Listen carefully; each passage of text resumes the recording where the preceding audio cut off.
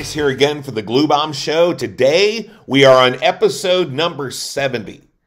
And so I thought I would bring out a kit that's been in my stash for a while. I'm going to build a plane. I built a lot of cars recently, so I'm going to build a plane. And of all the planes, this might be my favorite one, the P40B Tiger Shark. I can't say for sure how young I was when I built this for the first time, but I was a little kid when I built my first P40 Tiger Shark. I love this plane. I think it's the face. There's just something about that shark face on the plane that when I was a kid, I thought it was incredibly cool, and I have to admit, I still do. So we're going to pop the plastic wrap on this. Now, it was funny. The other day, I was driving down the street, and I saw a car. And this car, the driver of this car actually got a decal that was this P40 Tiger Shark face.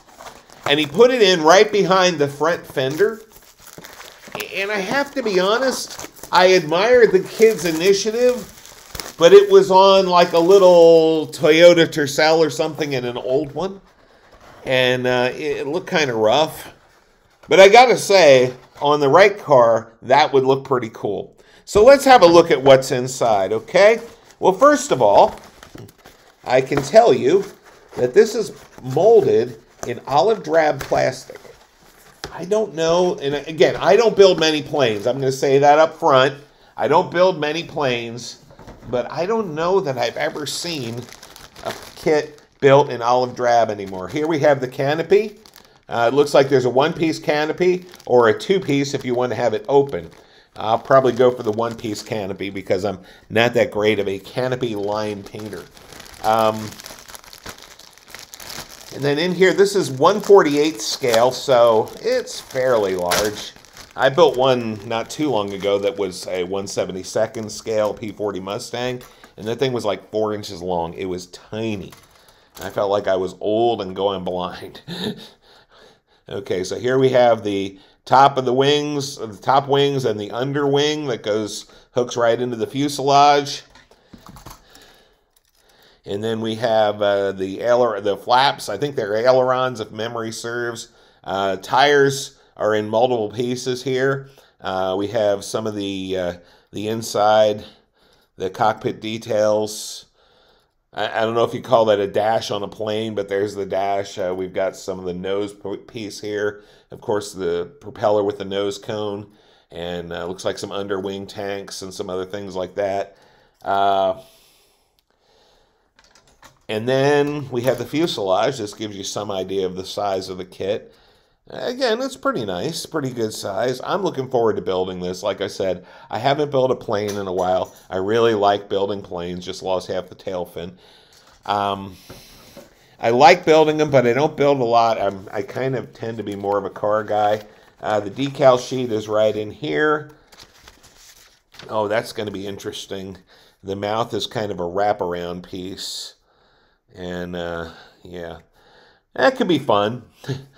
But we're going to go for it. We're going to have a good time with this one. So anyway, you see it's got looks like it's got a couple different wing markings for different ways that you could decorate it. I'm going to look and see which is my favorite and do it that way.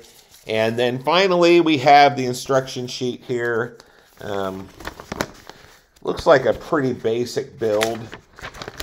Revell usually does a pretty nice job on their paint schemes and their paint keys and all that other stuff. One thing that that kind of aggravates me with building planes, I have to be honest, is the seams. Because I always feel like I have to putty the seams to give it that real smooth look. But I also have to put the cockpit in before I can build that. So I've got this really nicely painted cockpit, and then I've got to worry about masking that off somehow so that I can paint the fuselage and wings without creating a problem. But as you can see, it starts off here with, looks like cockpit construction, how to paint the pilot, and how to prepare the inside of the cockpit and the fuselage. And anyway, it doesn't look like a hugely detailed piece in there, but that's okay. And then we have just some basic assembly, putting the fuselage together and all the wings and tail flaps, and there we are. Again, if you're a big building, a World War II modeler, you're going to be frustrated by what I'm saying here because I don't know the names of all the parts. I just like to build models, right? Here's some different paint schemes we can use. I'm hoping to find a really good one that I can do. I'm going to try something new with the camo on this one, and I'm looking forward to seeing how this all goes together. I'm looking forward to it. I hope you are too. I will share it with you as we go along, and stay tuned because remember, model building is supposed to be fun. So have fun.